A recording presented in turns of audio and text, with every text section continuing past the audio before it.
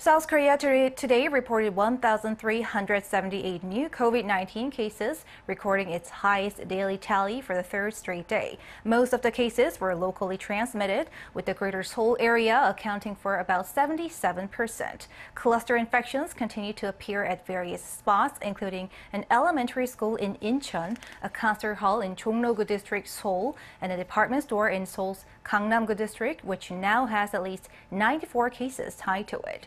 To stem the outbreaks, the government has decided to place Seoul and the surrounding area under level 4 social distancing for 2 weeks starting Monday. This will be the toughest measure ever taken by the country.